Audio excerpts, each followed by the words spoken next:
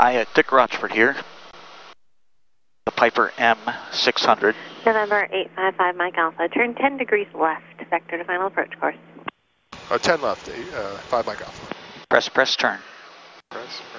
Press.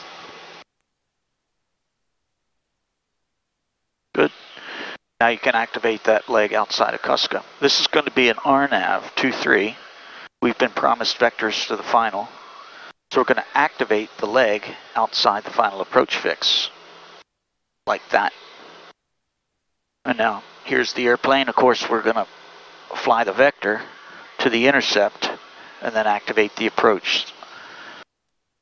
3 questions and 6 steps. Which way? How low? What's next? Activate.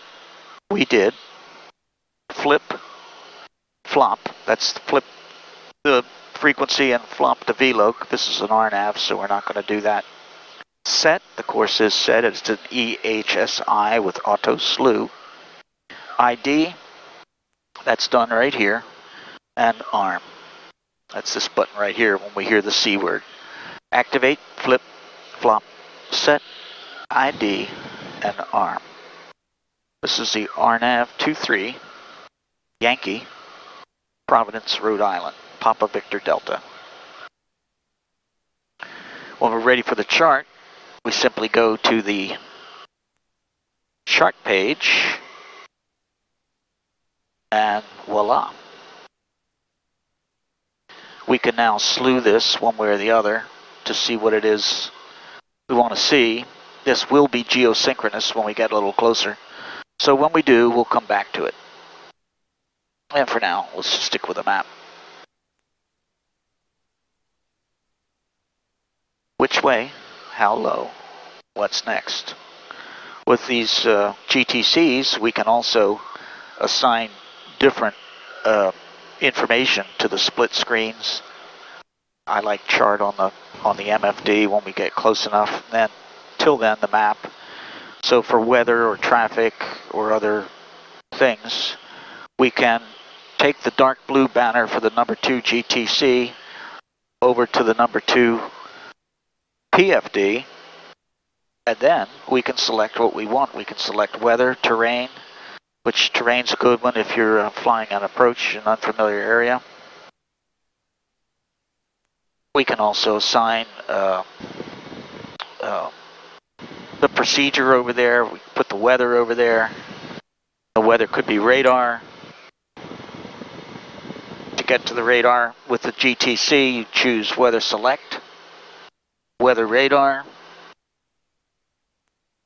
radar settings, radar on, and there we have it.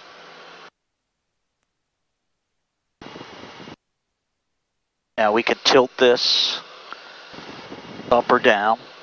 I'm going to tilt it up so we don't have so much ground clutter.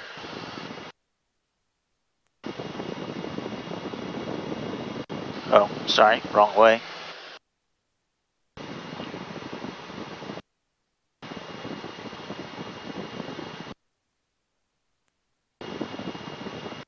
So this is 10-degree beam width, and that refers to the main beam, 12.5 dB above. And there you have it. So that's what we're looking at.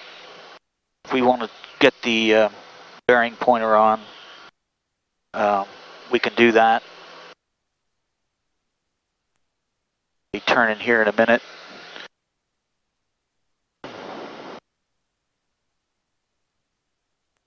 So here on the GTC, we can choose bearing line, and we can put that bearing line with the slew knob over the part we want to look at, and switch the scan mode to vertical. And now the aircraft is over here, flying this way, and we're slicing through that area in front of us. Turns out that that area is symmetrical top to bottom. That means there's no water in that paint, which means we're done with radar. We can turn it off if we wanted. We'll leave it in the horizontal mode. Number 855 Mike Alpha, turn left heading 010. Left 010, 5 Mike Alpha.